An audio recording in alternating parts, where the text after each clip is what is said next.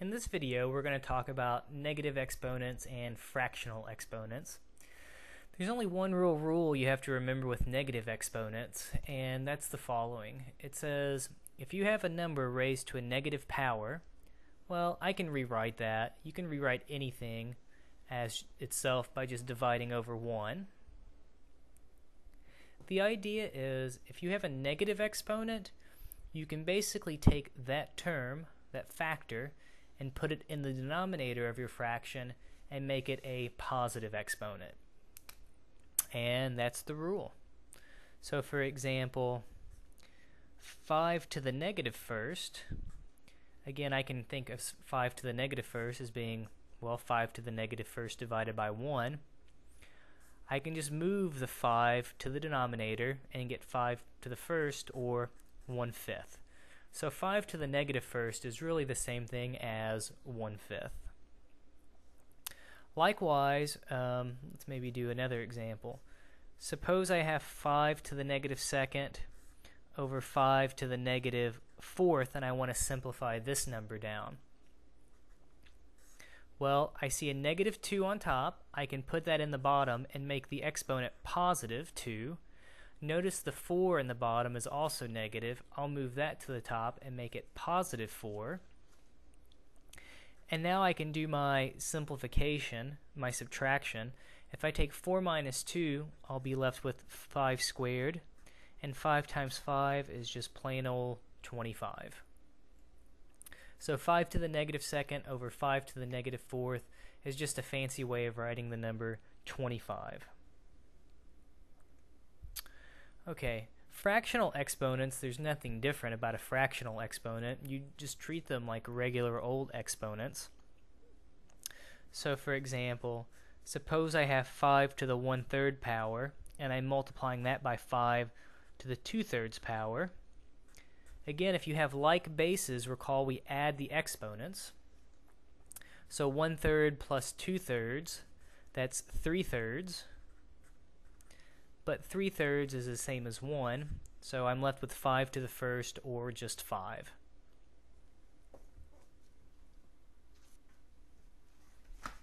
You can combine fractional exponents with negative exponents. So suppose I have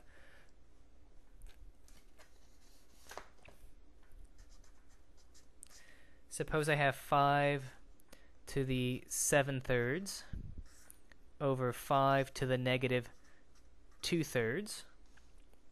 Well, in this problem, I can think about there being a times 1 in the bottom. Again, that's not going to change the denominator at all. It's still the same value. Well, the 7/3 already has a positive exponent, so I'm going to leave it like it is. I can move the negative 2/3 up to the numerator and make it positive 2/3. Again, my 1 is on the bottom. Well, anything divided by 1 is itself, so I'm going to get rid of the 1. 7/3 plus 2/3. Remember, I have like bases. I add the exponents. That's 9/3. Well, 9 divided by 3 is 3. And recall that 5 cubed is just 5 times 5, which is 25. And 25 times 5, which is 125. That would be your solution to this problem. So nothing different about fractional exponents. They behave just like regular exponents do. So let's take maybe a couple more examples. Typically in most algebra problems, they'll want you to write things with no negative exponents. So that's why you'll want to make use of this property quite a bit.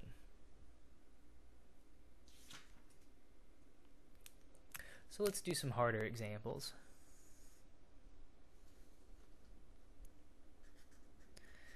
Suppose I have m to the 4th raised to the negative 3rd, and that's being divided by m to the negative 2nd power, and all of that raised to the 4th power. Well, I'm going to get rid of the parentheses on top, and again, remember, if they're in parentheses, you multiply. So I'll get m to the negative 12th power, 4 times negative 3 being negative 12. On the bottom, I'm going to get m to the negative 8 power. And since the one on top is a negative exponent, I can put it in the denominator, making it positive. I can do the same thing with a negative exponent in the denominator. I can move it to the numerator. And now if I use my property, I've got m, I take the top power minus the bottom power. That'll give me m to the negative fourth. But oh no, now I've got another negative exponent. Again, think about that as being divided by 1, and you can just move that back to the denominator. And honestly, when I see something like this problem, m to the 8th over m to the 12th, I always look at the bigger number, subtract away the smaller number, so 12 minus 8 is 4, and whatever value is bigger, that's where the m's, in this case, will stay.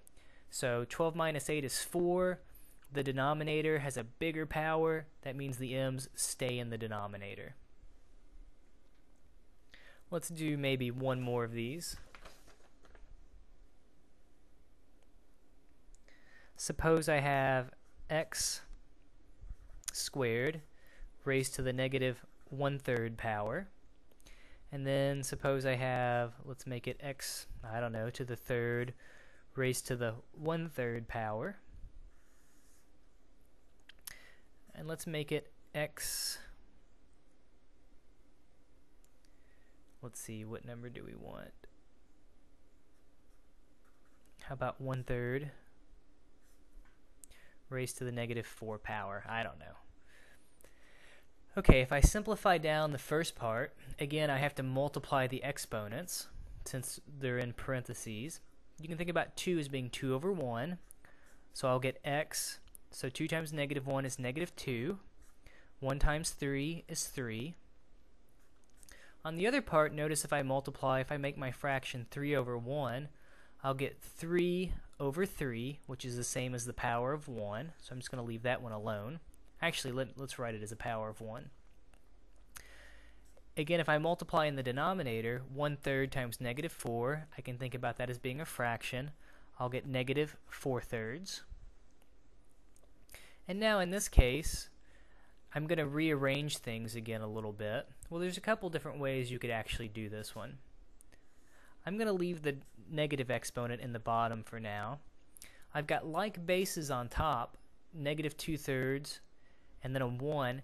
If I have like bases, I add the exponents. So you can think about 1 as being 3 over 3.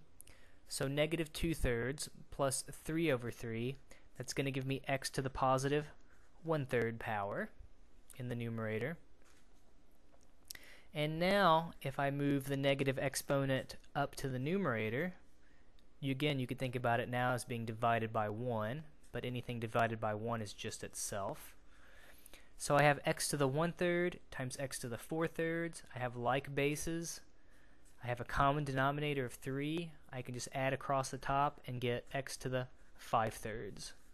And now it's all simplified down.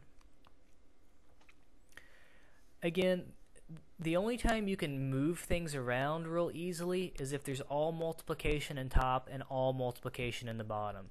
So if you see a plus or minus anywhere in the problem, be real careful about, trying to change the sign on your exponent. An example of this where I've seen people go wrong, suppose it was x to the negative second plus 3 over, say, x to the third.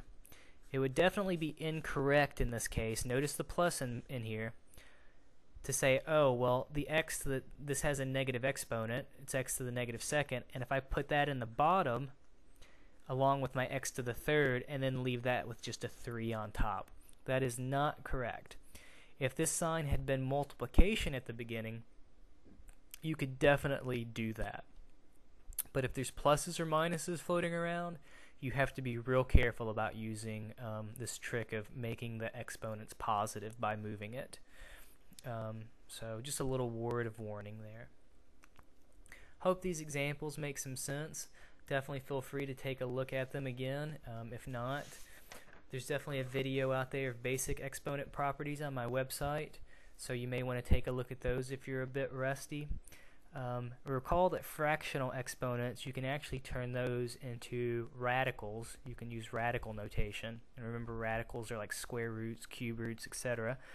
So if you've forgotten how to convert from the exponential notation to radical notation, definitely feel free to visit my website. There's a video on that, and you can refresh yourself on that stuff as well.